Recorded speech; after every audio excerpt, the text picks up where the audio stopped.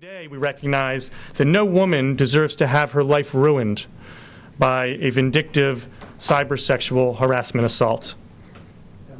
We live in a rapidly changing world. We need to recognize that vindictive people are not only tormenting others through harassing phone calls and stalking, but now they're releasing privately shared sexually explicit pictures and videos onto websites specifically designed for vengeful humiliation.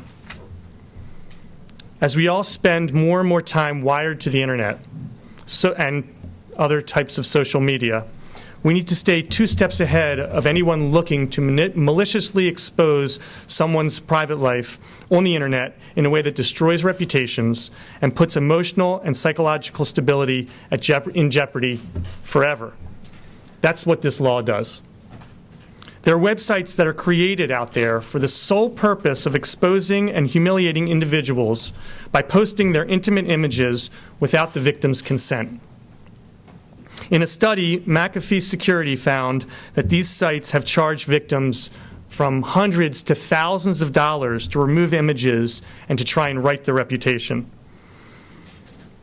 And these are non-consensual pornographic pictures. In the first place, they should never have been there. Once this information is out there, just like with cyberbullying, once the information is out there, it is not coming back. That McAfee security survey also found that 50% of the respondents had shared intimate photographs of themselves with a loved one or a friend, and that 1 in 10 people have had an ex threaten to expose these photos on the internet. Of those threats, 60% have been carried out. This is a lot of statistics, but the fact of the matter is that what this means is that there's a 1 in 20 chance that your daughter is going to find her images on the internet without her consent. You know, revenge porn is a sort of a treacherous form of online harassment. And according to the Cyber Civil Rights Initiative, surveying at least 1,200 victims have written to the group. And in 80% of cases, individuals have shared, you know, it's in the course of a confidential relationship. We assume sort of communicative privacy, right? We experiment. And individuals consensually share photos of themselves and let other people take photos of themselves on the assumption that it'll be kept confidential, right?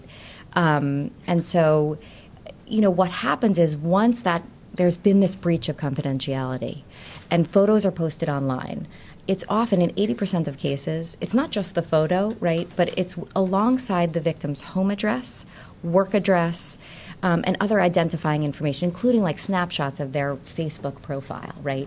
And so what that does, right, is raise the risk of physical attack for victims once strangers see, and is often next to the suggestion that they're sexually available. So it increases the risk of physical attack. It is emotionally devastating for victims. It's also a huge blow for someone's career, right? So when the first page of a Google search of someone's name is strewn with photos, you know, one's naked photos, their home address, and the suggestion that they're interested in sex, right? Folks have lost their jobs. It also prevents people from getting jobs, right? According to a recent study, over 80% of all employers engage in Google searches, right, to research candidates. In 70% of all cases, there's a negative result. And often the response, and this is a Microsoft study, is because of inadvisable photos, right? And so it's not that clients or companies think that individuals are responsible for putting up posts about themselves. It's that it's just not worth for them the reputational cost of having someone that works with them be associated with this kind of material. It's just safer, frankly, to hire someone who doesn't have this kind of content online. We've got to get at the source, right, the perpetrators. So this statute is effective, I think, for 2 central reasons. It is specifically drafted. It doesn't suffer from vagueness problems, which is one sort of a big problem we grapple with in the First Amendment. For criminal statutes, we have to make clear that perpetrators understand what it is they may face, right? That individuals know and have notice.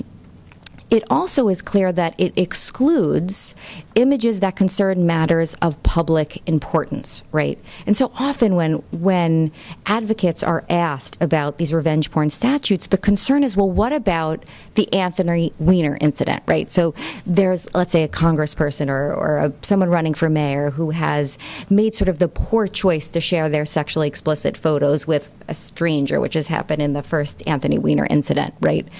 And so because the bill explicitly excludes matters of public importance, the media certainly isn't going to be facing criminal charges should they publicize the actual photos of a congressperson, right? We have the right to talk about whether someone has poor judgment if they're running for office. When I was a target of revenge porn, the anguish I felt over being betrayed, exposed, excuse me, and put in danger was multiplied every time I was told, there's nothing we can do. No crime has been committed. I decided to become an advocate and an activist when a state trooper who worked my case explained the limits of the Maryland laws to me. I was frustrated and blurted out, well, then I'm going to change the laws. His reply was, Annemarie, if you can do that, it would make my job a lot easier. So I set out to keep my word to the trooper who was so kind to me in the midst of my ordeal and wanted to, as he put it, nail this guy to the wall for what he did to me. He was the first law enforcement official I encountered who showed genuine compassion, and I credit that as much to his character as I do to his understanding of the laws and the law's limits. There's no reason why victims of revenge porn should have their suffering exasperated by inadequate legislation that does not allow the local and state law enforcement officials to do their jobs well, to protect and serve.